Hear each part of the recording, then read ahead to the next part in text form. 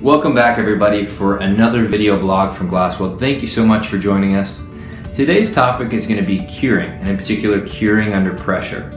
You know, if you've been in the business for very long, or if you've just been simply shopping for a windshield repair system, you've probably already noticed that most systems will remove the injector and then go about curing the windshield repair resin. The question is that the right way? Is that the best way to get the best possible repair? Well, to answer that question, just briefly, let's analyze the science of windshield repair resin. Windshield repair resin uses photoinitiators to begin the hardening process. What that means is when a very specific bandwidth of UV light comes in contact with the resin, it begins to harden and bond to the surface around it. But at that same time, something else occurs. The resin begins to shrink, just slightly. So as a result, you may have done a repair in the past where you've noticed that after you've cured it, it actually looks worse than before you cured it, and that's the reason. Windshield repair resin gradually shrinks back from the outer shell of the brake when it's not cured under pressure.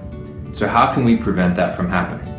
Well, all of our glass weld systems, our injectors and our lights are designed to give you full access to the brake, to allow you to cure under pressure while the resin is being injected into the brake in a quick and timely fashion.